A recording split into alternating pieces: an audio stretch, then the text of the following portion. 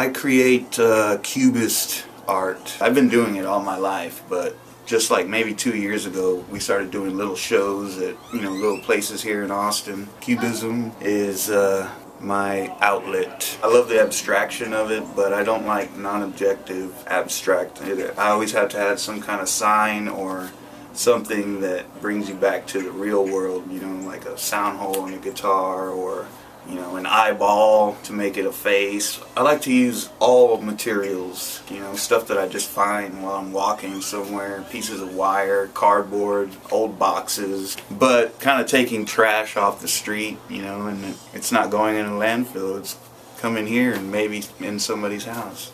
I think Austin is all about the music, and I would like for it to be, have art to have a place in that spotlight with the music.